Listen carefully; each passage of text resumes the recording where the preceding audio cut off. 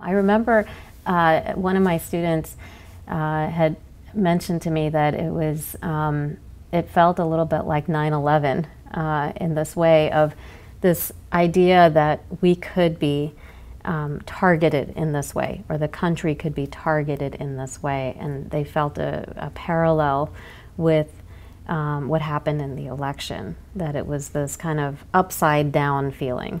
And so I think those kinds of reactions are educative for all of us in thinking about how we think about context within our curriculum. Sometimes I think as educators we think, well, is that really primary? Is that really important if we're focused on individual suffering?